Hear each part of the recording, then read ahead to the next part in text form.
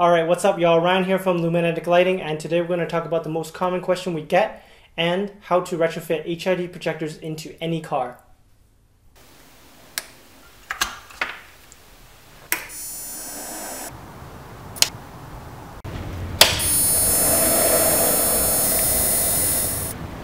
Probably the most common question I get is, will these HID projectors fit in my car?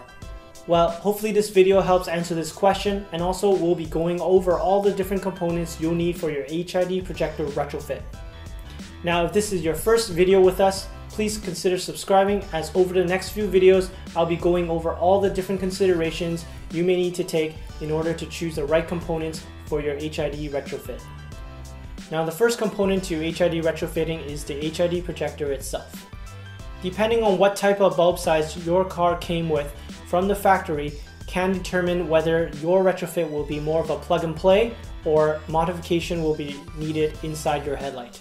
Now, if you use an H7 or H4 bulb type from the factory, you're in luck in terms of having HID projector options for a plug and play retrofit.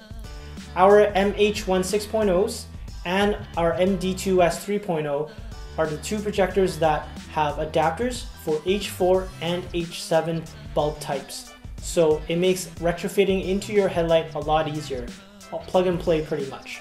Something like our FX Pro or evox-r projector will require modification to your headlight, mainly due to its size and the fact that there's no adapter for any of the bulb types out there.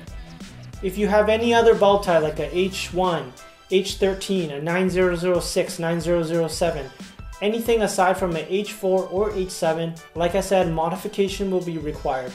Now, the second thing to consider when choosing HID projectors is size. Size of your headlight and size of the HID projector. For example, you don't want to be putting a smaller HID projector like the MH1 6.0 into a large headlight housing. It'll just look funny, it'll be out of place, it'll be too small, it'll look like it doesn't fit inside. So size is a consideration when choosing the right HID projector for your car. MH1 6.0s are for headlights that are slimmer in size and maybe not have the full housing capacity to retrofit a larger HID projector in there. To summarize, when choosing your HID projector, consider these couple things. First, what's the OEM bulb type from your factory headlight? If it's an H4 or H7, our MH1 6.0 or MD2S 3.0 projectors will pretty much plug and play into your headlight. If you have any other bulb type from factory like a H13, H1, 9006, 9007, etc., you will need to make modifications to the back of your reflector bowl in order to secure down any projector out there. And that goes with OEM projectors from Lexus, Nissan, etc. as well. Now, secondly, you want to consider the size of your headlight and the size of the HID projector you're pairing it up with.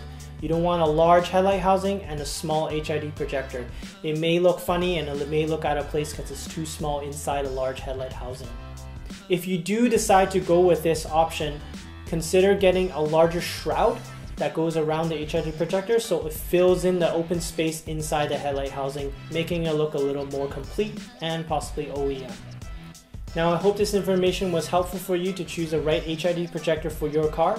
If you found it helpful, please give me a thumbs up, consider subscribing, and I'll catch you in the next video.